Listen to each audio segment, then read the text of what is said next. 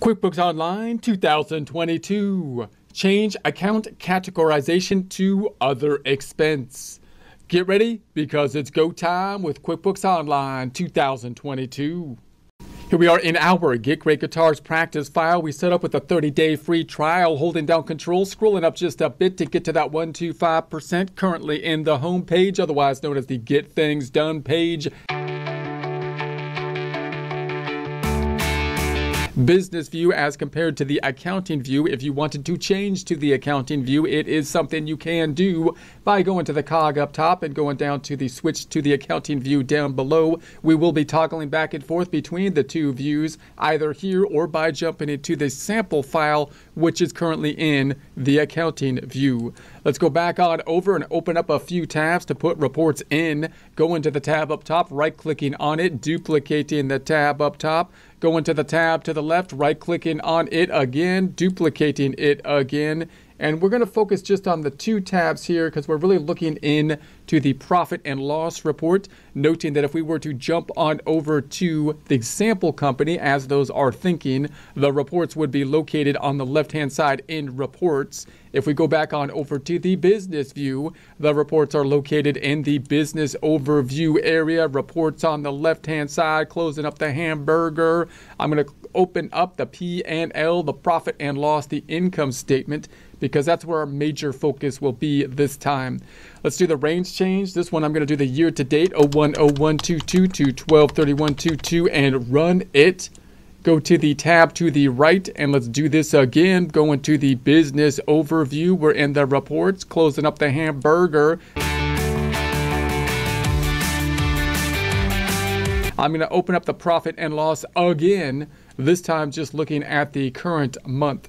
Going up top to do that ranging of the changing 02/01/22 to, let's say, 12/31/22. So this is going to be starting out.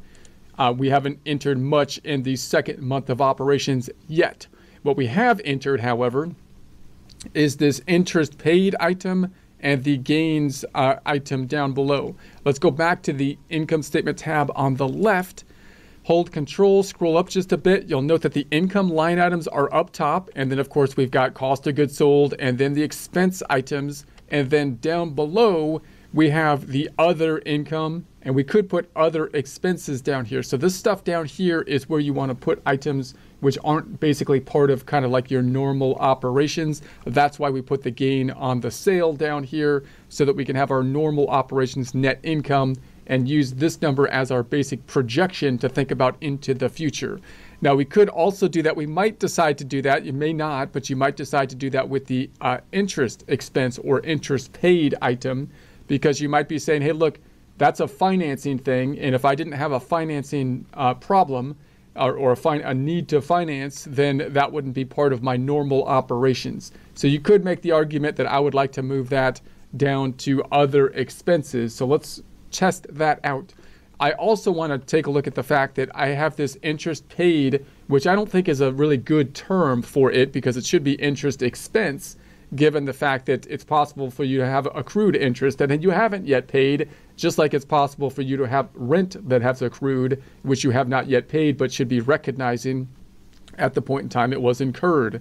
So I'd like to change the name of that. Notice when I entered the data into the system, I didn't make another account called interest expense, resulting in two accounts that are very similar, interest paid and interest expense, because that invites me in the future to post things to the two accounts and get mixed up between the two of them. What I would like to do instead is adjust the account that is currently in place, if there's one I can adjust, and then and or delete the account, or at least make inactive that account if I'm not using it. So I would like to make this then interest paid, and I'd also like to move it down here so it's basically at the bottom, so I've got my subtotal of net operating income, not including the interest item.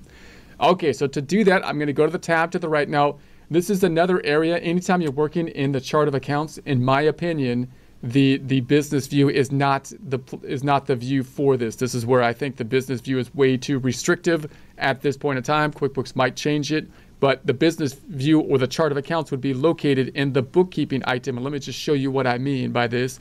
If I go into the chart of accounts, and then I'm going to close up the hamburger, And then if I was to go down to like my expense items down below, for example, and I was going to look up that interest paid item, which is right here.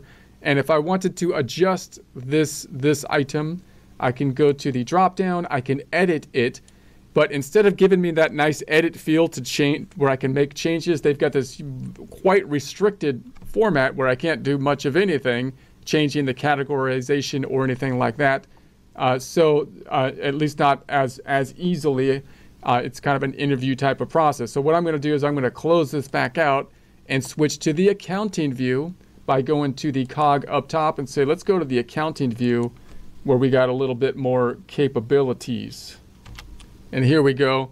Before you switch to the accounting view, you could yell at the business view a little bit and say, what in the world are you thinking into it with this? Why can't I do this? This is insane. And then, you know, get some water, a little coffee, and then switch to the accounting view. And then we're going to go back down here and we're in the expenses down below. Expenses. So here they are. Now, we're going to have possibly a bit of a problem given the fact that the expenses category they're using as these other accounts are subcategories. So it's going to be a kind of an issue for me to change the type here because I got these other accounts that are linked to it. So let's see what it'll tell me when I try to do that. These other accounts down below, business loan interest, credit card interest, mortgage interest, you might want to break those out separately. But again, they just kind of threw these accounts in place to have an all-purpose chart of accounts. In other words, if it was a business, you might not have a mortgage interest, and the credit card interest and loan interest, possibly you would want them in one account. So in any case, let's go ahead and first let's say, what if I tried to adjust it here by editing? We could see the difference in the editing field.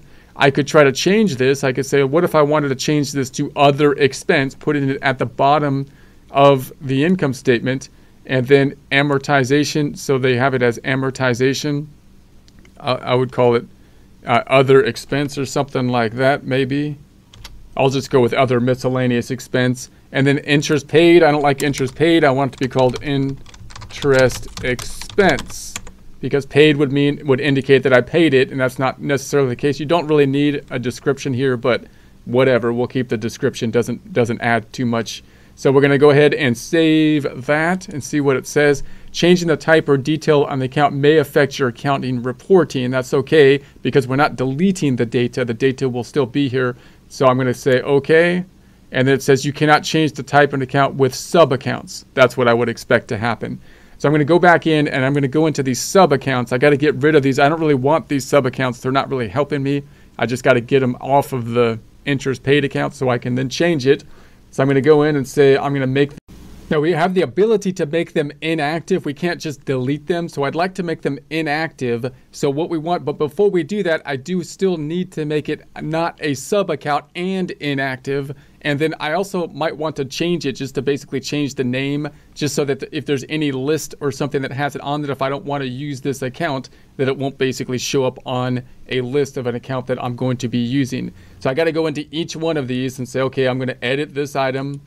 And then I want to make sure it's not a sub account. So take it out of the sub account so it doesn't mess up my ability to change the sub account. And then I might want to change the name to like ZZZ or something like that. So it puts it at the bottom of any list that I might make. And I might want to change it to like an other expense. So like it'll put it at the bottom of the list. So I'm trying to indicate, hey, I'm not using this account.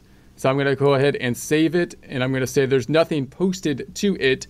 So I should be okay to do that because there's nothing posted in it. It's not going to cause any change to it. And you want to be careful of doing this, of course, if there was something posted to it. Simply moving the account won't delete the transaction, but obviously you want to be careful when you're moving the account. So I'm going to scroll all the way down. It takes me back up to the top every time we do this, which is kind of tedious. I'm going to do this with these two again. I don't need these two accounts. So I'm going to edit this one. I'm going to make it it's not a sub account. I want to make it not a sub account is the point. And then I'm going to call this a ZZZZ, 4 Z's this time. And I'm going to make it an other expense to try to put it at the very bottom of the statement. So I'm going to save it and close it. And then, okay, let's do it one more time. I'm going to go down to that last one. It takes me up to the top again, which again is kind of tedious. It would be nice if QuickBooks kept you where you were at before, so you don't have to scroll back down each time. But that is what it is. So we're going to go down and we're looking for office interest, interest paid, mortgage interest. I don't need that one either. So I'm going to go into it and edit it. And then I'm going to put this into, once again, other expenses, and like 5ZZZZ. So ZZZZZ. And then I'm going to save it and say okay. For sub accounts, oh, I gotta get rid of the sub account. That was the point. Get rid of the sub account. Okay. And then I'm going to move it all the way down to I'm going to go all the way down to the bottom to see these three. So now they should be located down here. And then I'm just going to make these two accounts, I'm going to make them inactive. So I'm going to hit the drop down. I'm going to say make it inactive and say yes. And then I'm going to go all the way down to the bottom again. And I want to make that other one inactive so it doesn't show up on our list. So I'm going to say make it inactive, yes. And then one more time, I'm going to go all the way down again, make those inactive. And if it's inactive, it doesn't show up on this list, but sometimes it still shows up on some of the drop downs and when you're entering data into the system. And that's why I like to make the ZZZ thing so it doesn't try to confuse you when you're entering data. Now you could still find those accounts if you wanted to make something inactive and then activate it later. You could go then to the include inactive items, and then you can see your inactive items down below once you've added them. Let's do that again. We're going to go to the cog. I'm going to say include inactive items. And then if I go down to the bottom of this thing, I see it's actually on the next item. If I go next, there's our 3 deleted items or made inactive items. Let's go back to the previous. I'm going to go back to our active items up top by hitting the cog up top. I'm going to make them active. So, or just show the active items. Close up the cog, hold down control, scroll up just a bit. 125%. Now I can finally go back into my interest account, scrolling way down again to find it. We're in the expenses area.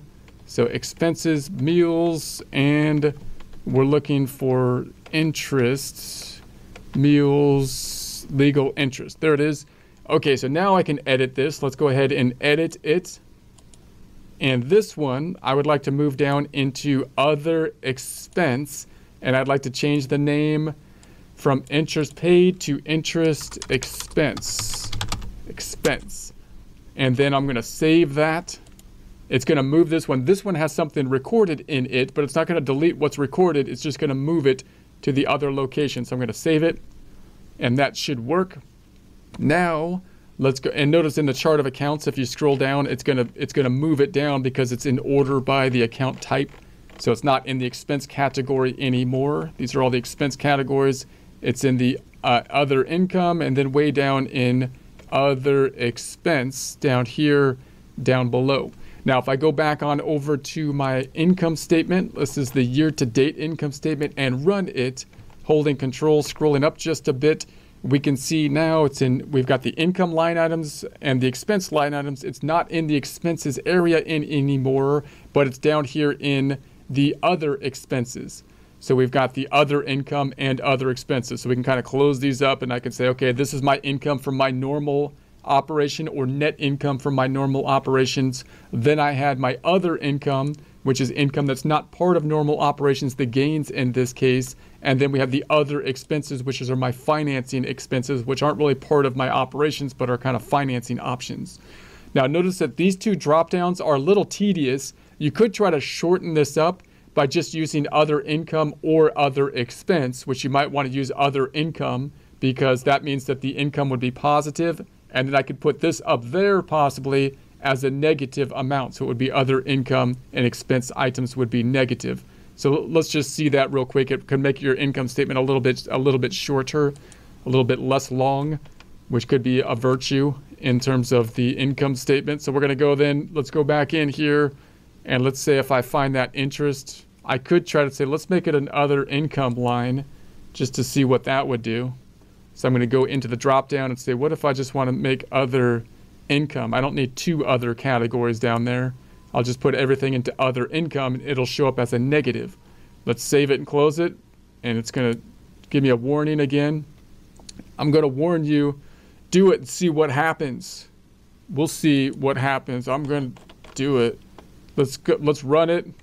Hold control, scroll up just a bit. And then if I go down below, now you've got this one category. It's a little off named because you would like it to be called other income / expense. But now you've only got one drop down. And then the expenses are showing up as a negative number, income as a positive. So you still come up to the same result on down below 7,081.85. So that you could do that too. That might be preferred for some people, make it a little bit one less subtotal. And let's go back up top. I'm going to change it back though. I'm going to change it back to the other way. So let's change it back and go down again. This is going to be in other income now. So we're in expenses and then we've got the other income. And so let's go down to this interest. I'm going to change it back to other expense, edit it again and change it to the other expense, and then OK. It says, gives you the red warning. I'm warning you that if you do this, there will be repercussions. That's what the red exclamation means. So then if I go back down, we got the same bottom line number here, and then we've got these 2 categories, other income and other expenses. So no real change in terms of the overall trial balance, hopefully. So we don't really need to take a look at that again. It's just a category change, we did this time.